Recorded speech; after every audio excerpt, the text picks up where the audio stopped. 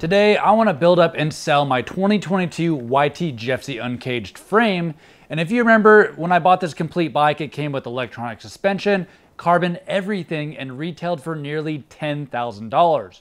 But the problem is, the used bike market is in shambles, and selling a used bike for like $3,000 or more is going to be next to impossible. So the goal today is to build up this bike, downgrade it, and hopefully make a quick sale for $1,800. So I got a lot of decisions to make on what parts to install, but there's no way I'm keeping this wireless reverb dropper on here though.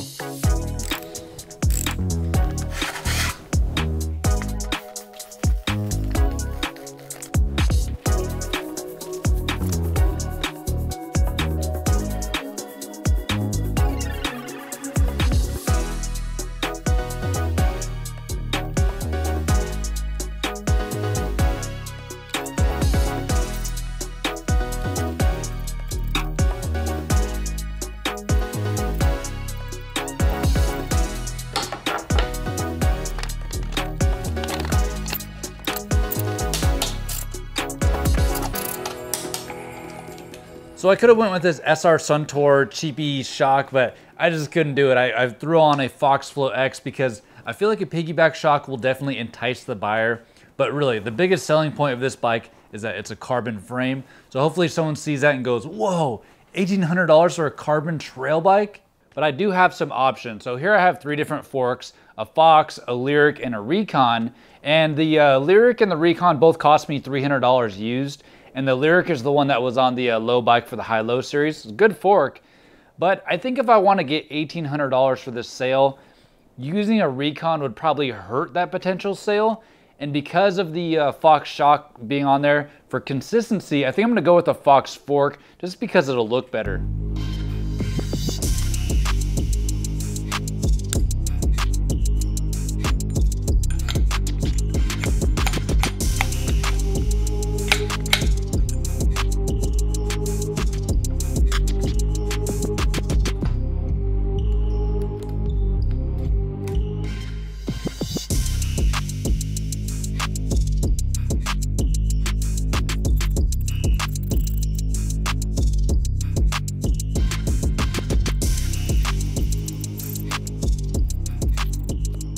Dang, man, this is coming together pretty nicely. And I went ahead and installed these Renthal carbon bars. And I probably could have sold these separately for like $100.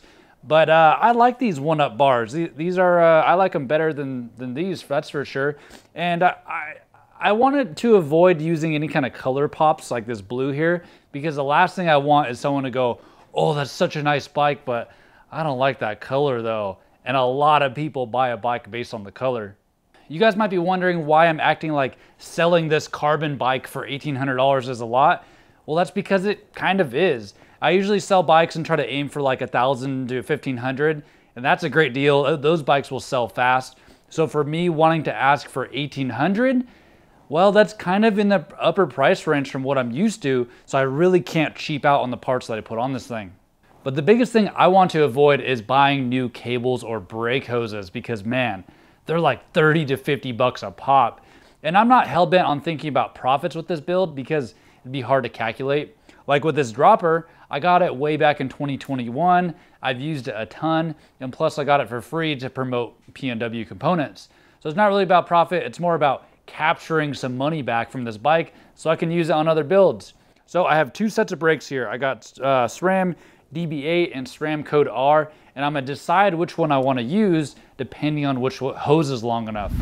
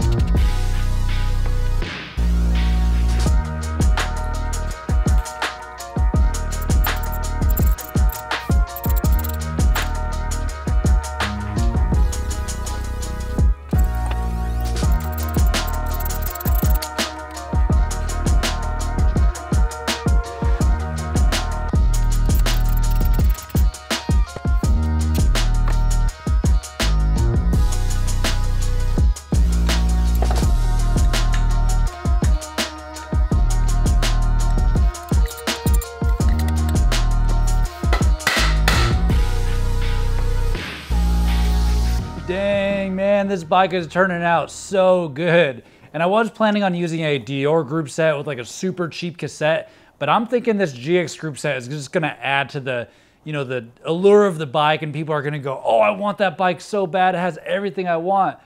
And it's funny, these are SRAM 165mm long cranks. This length is all the rage these days, you know, but I just do not like 165s. It has something to do with the pedaling. It's kind of a long explanation, so if you want to know more, ask in the comments. But check out this cockpit though, it is super clean. Since I went with the SRAM Code Rs, I was able to use the lever adapters to integrate the shifter into the lever clamp. So it is just super clean on both sides. But let's talk about the wheels. I got something to show you guys and it's not good. So these are the Hunt trail wide wheels that came off the low bike, and the rear tire has a gash in it, so I'm definitely gonna replace that. But the big issue is this. Dang, man, this is a huge dent in the rim. This happened in the crash where I hurt my thumb. I lost front end traction, but while I was going down, the front wheel hit a tree, leaving this huge dent. So I'm gonna do my best to straighten it out, something that I've never done before, but let's get this going to wrap up this build.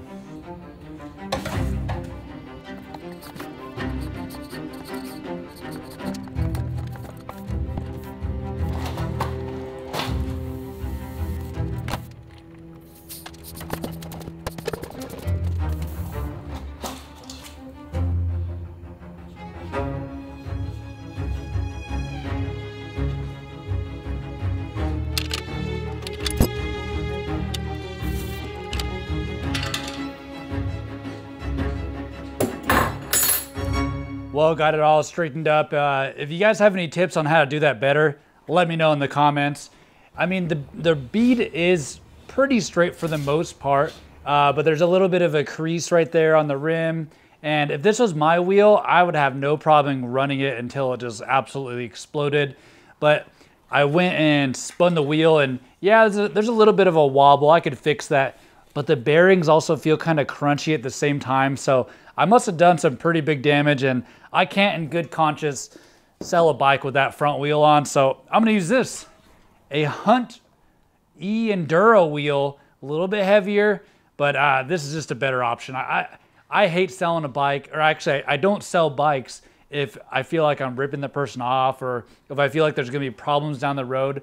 I try to avoid all that. So this is a pretty good option, even though a little bit of a mismatch, a little heavier, but let's get these tires installed and get this going.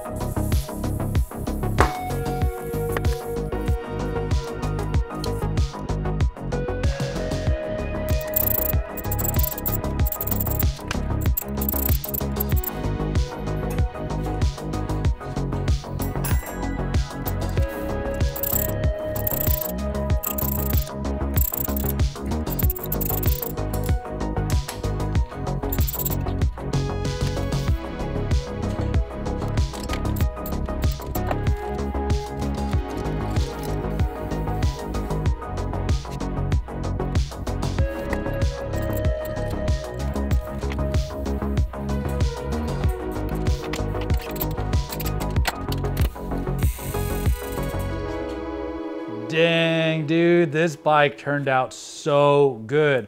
I still got to do a little bit of tuning up to do, like get the shifting good, maybe get the brakes bled, all that stuff, but this thing is looking so good. I almost don't want to get rid of it. I mean, it's looking as good as it did when I got it with all the fancy parts, and I'm feeling really happy about you know, the sale. There's nothing sketchy about it. Everything's really good to go. So the only thing left to do now is let's go take some pictures of it.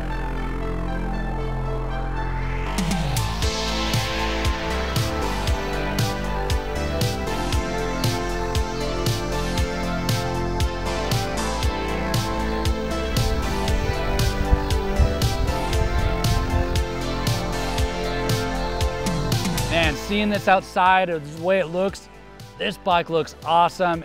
And I'm having some second thoughts, dude. I think I should probably list this thing for $2,200. hope to get 1800. But if you're like seeing this video and you're like, oh man, I want that bike so bad, I'm not willing to ship it just yet. So if you're in Bentonville or local to Northwest Arkansas, hit me up. I'll definitely sell it for 1800.